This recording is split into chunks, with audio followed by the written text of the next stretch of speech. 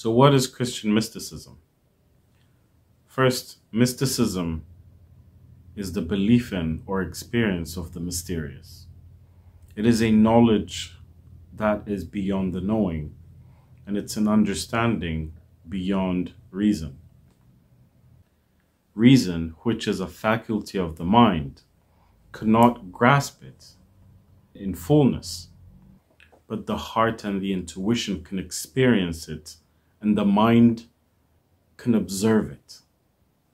Now, a lot of people think that mysticism is contrary to Christianity or to the Abrahamic religions, but that's not true. In fact, the very fundamental essence of the Abrahamic religions as a whole, but then the religion of Christianity in particular, are very mystical.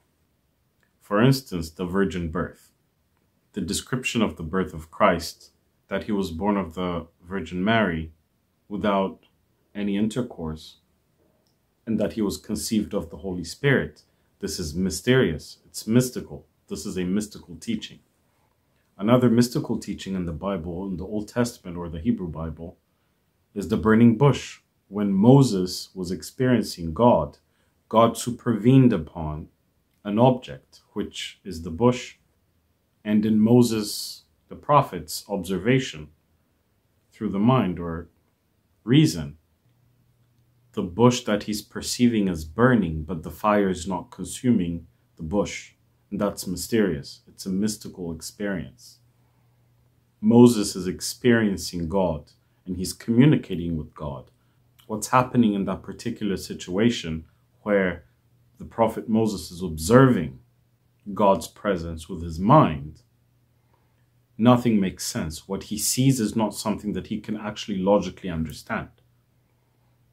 Because the bush is burning, but the fire is not consuming the bush. It's a mystical experience. It's mysterious. Another mystery is the transfiguration. In that moment, Christ is perceived by his apostles in a way that they don't understand using their minds. But in their hearts and in their intuition, they can understand beyond the understanding and know beyond the knowing that what they're seeing is a godly or divine phenomenon. The Bible is full of mysteries like these, and the very essence of the communication happening between mankind and the divine is of a mystical or mysterious nature. And perhaps the greatest mystical phenomena in Christianity are the Holy Sacraments. In ancient Christianity, for example, Orthodox Christianity, the very concept of church going draws attention to mysticism. Because unlike, for instance, the modern concept of church going, the ancient Orthodox Christian faith believed in the mystical presence of Christ and heavenly beings in the church. For example, the whole point of going to church was to attend and be part of the Holy Liturgy. The liturgy where these chants and prayers take place, the holy angelic beings and the Christ himself are present in a mystical sense in that moment, and at the culmination of the liturgical prayers, the Holy Eucharist or Holy Communion is given for believers to actually eat his flesh and drink his blood. And this is also a mystical phenomenon. So this is mysticism.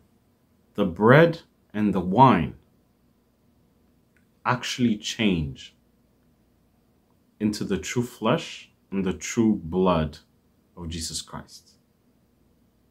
When the bread and wine change to the flesh and blood of Jesus Christ, we don't know. How it changes, we don't know.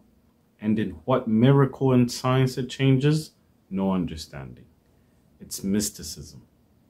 What is mysticism? It is that which we cannot understand, but that which we believe to be true and that which we actually experience in real time. And we know it's true. Not by running a scientific test or by trying to find out the veracity of the fact, by using our logic, but by believing and by knowing in the heart. And this is why it's said that it's a knowing beyond knowing and an understanding beyond understanding. It is beyond our mental capacity to process. Many people who don't understand what mysticism is or what esotericism is simply dismiss it as untrue because they rely so much on their mental capacity to understand, to believe the veracity of a thing. These are passages out of my book, Reason and the Sacred, where I discuss philosophical theism, God's essence, metaphysics, Orthodox Christianity, and mysticism. Finding your life in your false self leads to death, but the crucifixion of that self for the finding of the true self, the Christ, is a rebirth, resurrection, and transformation of one's identity in the eternal, being everlastingly vivified in the Christ and the mysteries. The mysteries are the holy sacraments. Do not identify yourself as God, but identify God as the true self. Your false ego shall then be destroyed.